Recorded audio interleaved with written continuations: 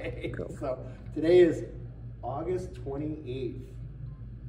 This is week 1 of our American Smooth Tango Silver Level, talking about elements instead of patterns, right? So we're at ABL again. This is my friend Susan. My name is Jym with a Y. And so what we're going to do is we did our basics. We went over the basic step and we talked a little bit about a higher or more of a competitive look to it. And so what we're thinking about doing is taking the step and rotating it slightly where my right side is leading and the lady's also turning right. I'm sorry, she's turning left, but her right side is forward. Okay, so what we're going to do is we talked a little bit about how the foot is set up and how we're going to use the inside and outside edges of the foot, which allows us to create a curving action when we do our basic step. So we have slow, slow, quick, quick, slow. Okay? And the reason why, when we're using those feet the way that it does, it actually creates that leftward curve, which is very characteristic of the tango. The next one we did was the open left. So we had 2 options for that. We can end it in close position, or we can end it in outside partner. The majority of the time you're going to stay in the outside partner, but if you got skills, you can close it. Okay, so we're going to start here, and we have quick, quick, slow, quick, quick, slow. Outside partner, and then we're going to do close, ending in close position. So we have quick, quick, slow. Notice we're an outside partner. Quick, quick. Now we're in closed position. So I really am keeping my body more connected to my partner. So what we're going to do is I'm going to show you real quick. Don't move. Stay right there.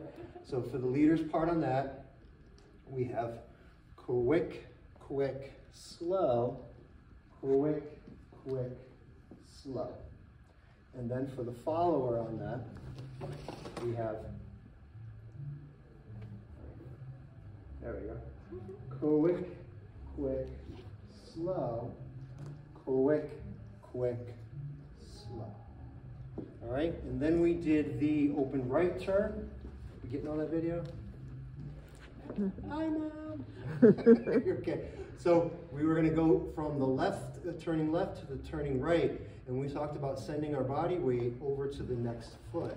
And how we did it, we remember, is because we're on that right side lean, we're actually able to just get over onto that foot, which is nice and easy. Now my right foot is free, the lady's left foot is free, and we're going to go quick, quick, slow, quick, quick, slow.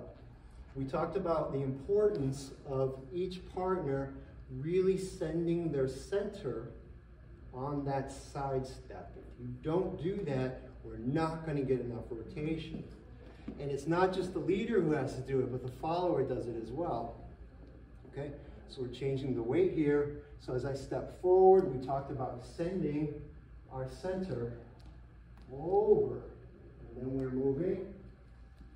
And then over, which allows the finishing part of the step. So Susan did that last part for me. It made it look like I moved her, but she did all the work, which is awesome, okay? So now we have that part here. So we have slow, this is the leaders on that. So we have quick, quick, slow, quick, quick, slow. Right foot still free on this. And then we're going to talk next week about how to fix that or go for another step. So here, changing the weight so that the weight is on the right, left foot is free. And we have, should I get this right here? So we have quick, quick, slow, quick, quick, slow. And that's the follower's part on that. All right, so next week we're going to talk about chassés, lock steps, time, and something else. So, cool, thank you very much.